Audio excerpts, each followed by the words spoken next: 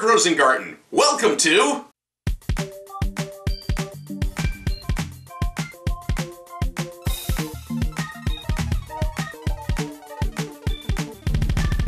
Ask Rosengarten. Hello, welcome to another edition of Ask Rosengarten. I'm Mark Rosengarten. This is Mina. Now, I was going to start this video as soon as I got home, so I came upstairs and I closed the door in my studio. And I'm getting some things ready, and I hear the most pathetic meowing from outside the door. This little creature right here.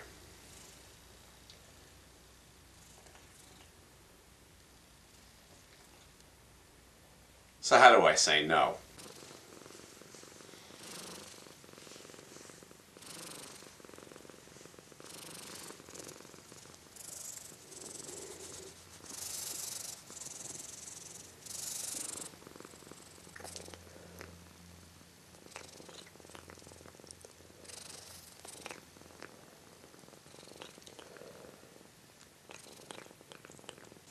So, as a result, I haven't been able to get started on this video yet. Although I do have one question today, a most outstanding question from Phantom4476.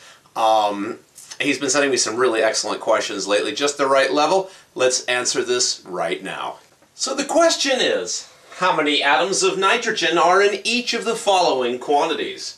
1.5 moles of N2O4 and 2.0 moles of N2. She's eating my buttons.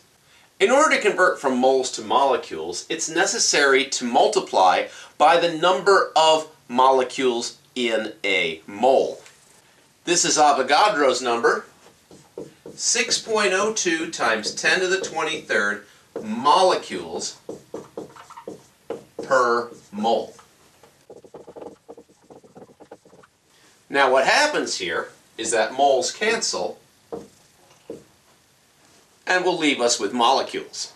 This gives us 9.0 times 10 to the 23rd molecules of N2O4 and 1.2 times 10 to the 24th molecules of N2. But you're not done yet. You see, part of this problem is that each molecule of N2O4 contains 2 atoms of nitrogen. Now the question is asking how many atoms of nitrogen. Now we know how many molecules there are. Each molecule contains 2 atoms of nitrogen.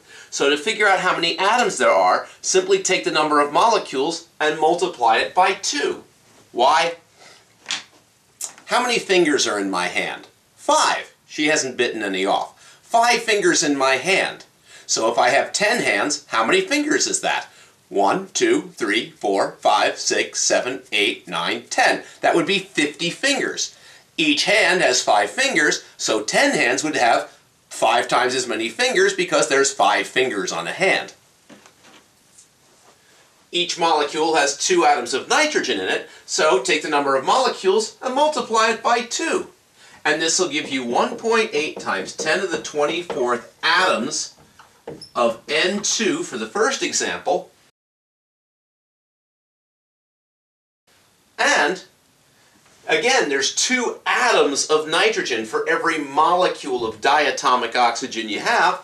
So we double this, and that gives us 2.4 times 10 to the 24th atoms of N2.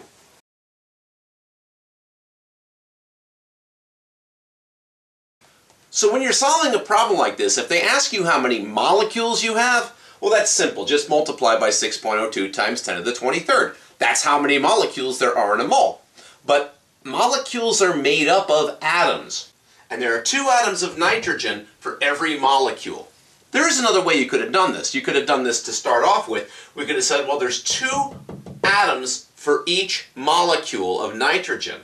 So if I've got 1.5 moles of N2O4, I actually have 3.0 moles worth of nitrogen total in that substance. Here I've got 2.0 moles of N2, but there's 2 atoms of nitrogen per molecule, so that would have been actually 4.0 moles of nitrogen atoms. So it doesn't really matter whether you double it to start or whether you double it when you're done. The net effect is the same. You take the number of molecules, multiply it by how many atoms of that element there are in the molecule. If we wanted to do oxygen to find out how many atoms of oxygen there were, we just simply take the number of molecules and multiply it by 4 atoms of oxygen in the formula. You see how it works? I can honestly say this is the first time I've ever actually done a lesson while petting a cat. By the way, Mina is the cat in the music video Schrodinger's Cat Strikes Back. She's also the cat at the end of One Half-Life to Live. Yes, she is my designated Schrodinger's cat, and yes, she is nibbling on my buttons.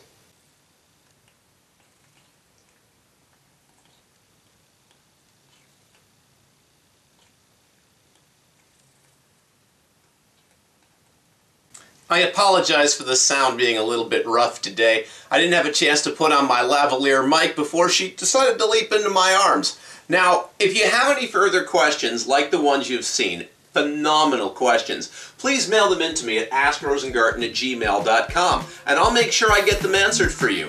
After all, I'm here to help you. So what are you waiting for? Ask Rosengarten!